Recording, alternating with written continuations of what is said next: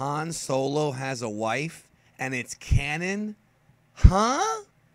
Alright, so in the latest issue of Star Wars, the new Disney Marvel series, Marvel Star Wars, issue number 6, we have discovered that apparently during the time of the original trilogy, that Han Solo actually has a wife. And not just a wife, but she's also a Nubian queen.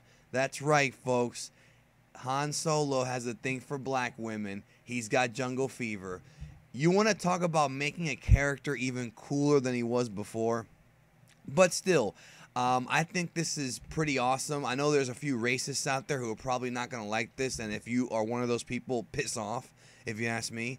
Her name is Sana Solo, and she seems to be this tough kind of bounty hunter type of character, like a female Han Solo, and she was introduced in the comic. I have not read the comic yet, but I did see it when I went to the comic store the other day. Actually, it was Movie Stop. Same thing, though. I did see it, but I did not read it all the way through. But this is kind of a big thing, and it is a cliffhanger for the next issue. So those of you out there who thought that Han was pimping on the princess and that was his only love, no. The princess is a mistress.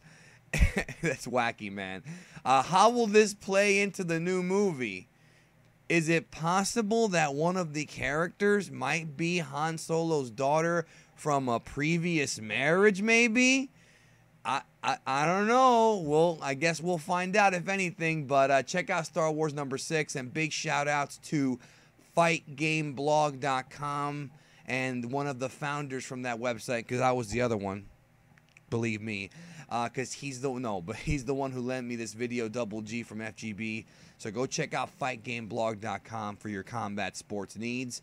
But he's the one who found this article, so I did want to give him a shout out. Anyways, thanks for watching, folks, and catch you down the road.